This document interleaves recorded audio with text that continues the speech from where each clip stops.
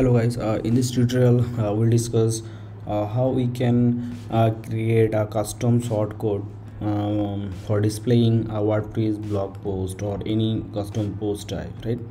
So in our previous tutorial we already discussed that how we can create a custom shortcode, right? Now we are going to create a custom shortcode and display a WordPress post for any post type and WordPress default post as well.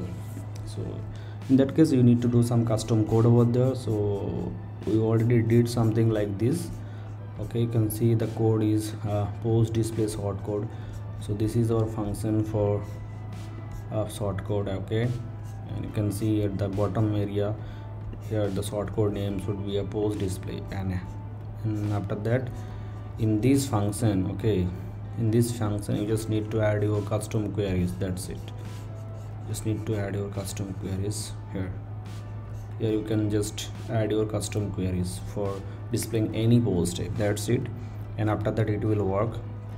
You can change your design style with a multiple div class and anchor tag, whatever you need. You can just copy and paste it over something like this. Just copy and paste it something like this. You can easily add more content and images as well, and after that you just add your style, okay, in the CSS file.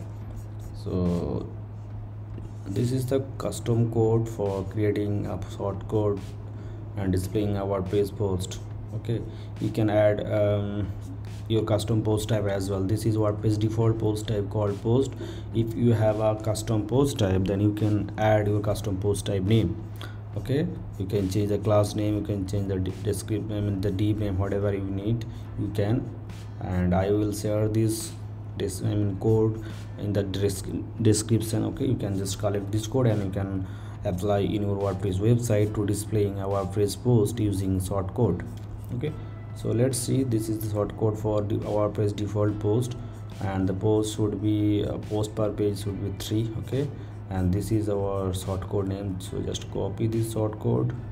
Okay, and just copy this shortcode first and save this file. Okay, and just save this file. Then you can add this shortcode any of your PHP file, like aboutus.php, like service.php. Also, if you would like to add this shortcode in the backend or in the WordPress editor, you can. So as of now I am just going to add this shortcode in about page, and this should be the custom code base, something like this. After the banner, below the banner, you can see this is the banner section. Below the banner here we are going to add this shortcode. So the shortcode function should be same, something like this: php echo do shortcode. So this is the function to for displaying shortcode data. Okay, then after that third bracket, okay, and paste. So this is your shortcode. Okay, you can see post display and should be wrap up by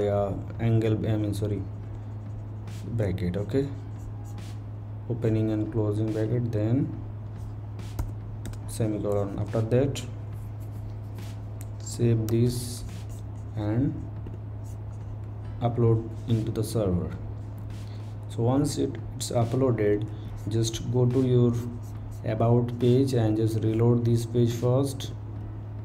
Okay, once you reload, you can see the data is coming up from your post. You can see this is your post. Okay, there are multiple like 24 posts.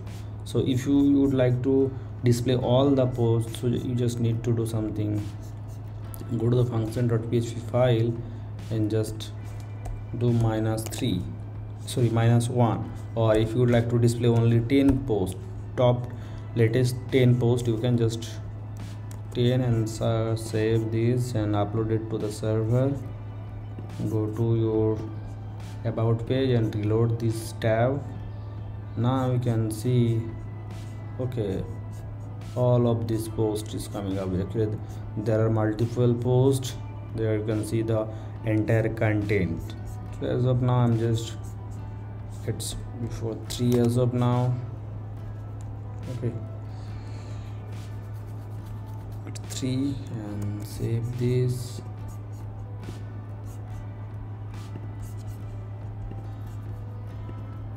Reload this tab. So top 3 is coming up. You can change your style using your custom CSS, something like this. I'm just doing for testing purposes, and rest of the things you can as per your style. Margin bottom. Okay, that's it. Now you can add your anchor tag for once you click on the post, in the read more button or in the title. If you click on the title, it should be redirected to this particular post. Actually, you can do that using this code. You can easily get it done. Just copy this code and add your anchor tag, and then that should be the get the permalink. That's it, and it will work. Okay, thank you.